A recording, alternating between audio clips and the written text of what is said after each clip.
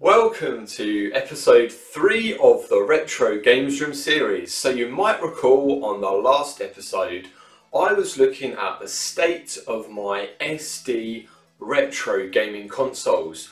So I'm really not happy with the picture that I'm outputting for that at the moment. So I've been searching for the right perfect solution to enable me to get the best SD signal to my television so I can really enjoy playing those retro games with a clear and crisper image, something that's going to look good to me but something that's just not going to have the original blur and horrible colour loss that the composite 3-pin plug-in was giving me.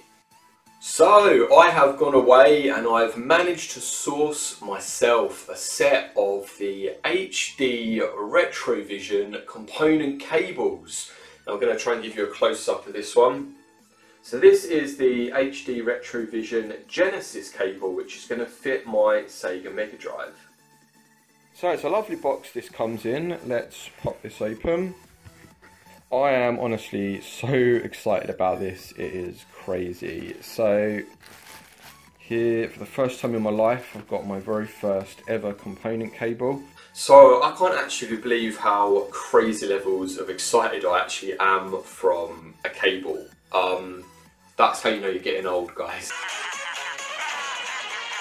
But this cable looks outstanding quality. It's really thick, and the quality of the plug pins looks really decent also. It's got really good shielding on it. It's made really well. It's got a nice functional box with a little switch and audio jack splitter in there as well. I'm not the most up to speed with this kind of tech and how it works, but I'm reassured that if I'm going to try to get the best out of SD signal, it is going to be through these component plugs, which is going to do the job for me. So I'm really excited, but I'm also praying at the same time that this is going to work for me, because I know that with these original retro SD consoles, they're outputting in the real minimum like 240 to 280 depending on what the console is, but the 240p resolution, and the cable will carry this in its absolute entirety and not lose the visual quality that the composite cables normally do. However, I'm needing the TV in question to be compatible to actually carry this signal to be able to display that. So I'm feeling a little bit nervous that this might actually not work, and it's going to be a massive downer for me. But I am going to be doing a future video where I'm going to get some new hardware which is going to take these component inputs to enable me to upscale that to a digital picture, and also apply some line doubling as well, so it should increase that visual satisfaction on the screen for me. And I think one of the issues with this signal and quality as well is, you know, normally it's meant for a 4:3 really small CRT television image, but when we're trying to use our HD screens, it stretches it up and stretches it out. So that's why even if I'm going to get really good picture clarity, it might not be the best that it could look yet. But when we get some more hardware, it's going to take it to the next level. So without further ado, let's plug this in, and I'm going to show you guys how my composite SD picture looked, and I'm going to then compare that with some video footage from my television screen to see how that looks. Now I'm not going to be able to plug these in via capture just yet, so we're going to see how the camera picks that up on the television screen. Now one concern I always have with this, even where it's through a capture card, where that is capturing that and it is compressing that into video for us to visualize, you're not seeing how that actually looks on the television. It's different, and whatever my camera is going to capture filming the television screen, that is going to be different as well. It is, you know, nothing is going to recreate how that looks to the natural eye.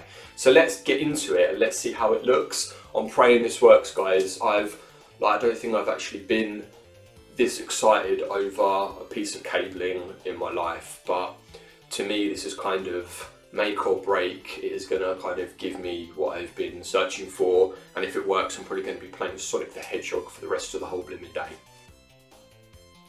Okay, so we're going to test on my little really old school Acoustic Solutions TV. So let's put this to the correct source, so I need to put it to component. So here we go, let's test Sonic. Go Sonic, go, go, go!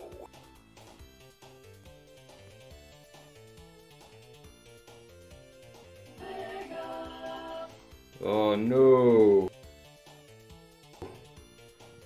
Okay, so we have audio, but 240p, the signal that it's sending is not compatible with this TV. So a quick change of plan, and we've had to relocate and move the Megadrive downstairs. Okay, so we've relocated the Sega to the floor, and I've taken the HDRetrovision cables, the component out, and we've gone up into my large widescreen. So let's test how this works. Let's hit the power button, and I'm not expecting it to work on this TV, but let's see what happens. Oh wow, we have a picture. Okay, I was not expecting this. Look how crisp that is. Blimey, look at this. Now this is plugged into like a 45-inch television, and it instantly works. And that picture, now the picture here actually looks quite soft and smooth on the camera, but like I was saying in my last episode, where I'm looking at the screen, because it's on a large screen, the pixels look a little bit wider and blocky to the naked eye. So this looks really good actually, just pointing on my camera at the television. Now I reckon if I get my new hardware to line scale to double up the image, it is going to look even better to my eye on this large screen, or on my smaller monitor upstairs. It will look absolutely perfect.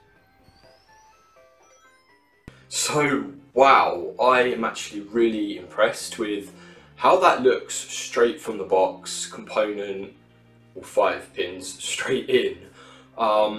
Yeah, it looked really good.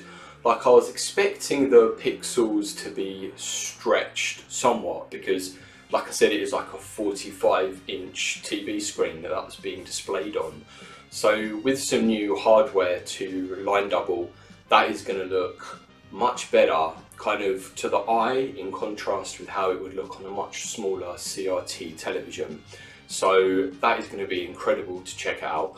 A little bit disappointed it didn't work directly with my monitor up here, where the component plug-in does display fine. However, a lot of screens are renowned for not accepting 240 or 280 straight through. So with a line doubler, upscaler through component to HD, I should be able to, no problem, get that to through play, and the picture should look fantastic. So stay tuned guys for a future episode, because there's a lot more work to be done with this. Let's quickly compare. If we have a look at my original SD capture next to the videoing I just did of the screen there in component, just to get a feel for it, is looking much better than the composite straight plug-in, which is what I was expecting. And it just goes to show how much better the full normal SD image that would normally go into a CRT TV, this is going to look as close to the real thing as possible through original hardware into an HD TV. So I'm really excited with how this is going to look at the end. And then I'll later on be able to then do a screen capture comparison of how the full SD component looks going through HD compared with a direct HD, whether that's a ROM or coming from the Genesis Mini or coming from the PlayStation Megadrive Classics collection. It'll be really interesting then to be able to compare the full range of outputs. Well, I hope you guys enjoyed that video. Thanks for checking out episode 3 of the Retro Game series. If you've seen episode 2 before this, you probably do want to check that out as well, seeing how we led into this. And episode 1 is up as well. If you're new to the channel guys, please hit that subscribe button and stay connected with Gaz Loves Games, and then I'll see you lovely people in a future video. Have a good one. Yes, mate.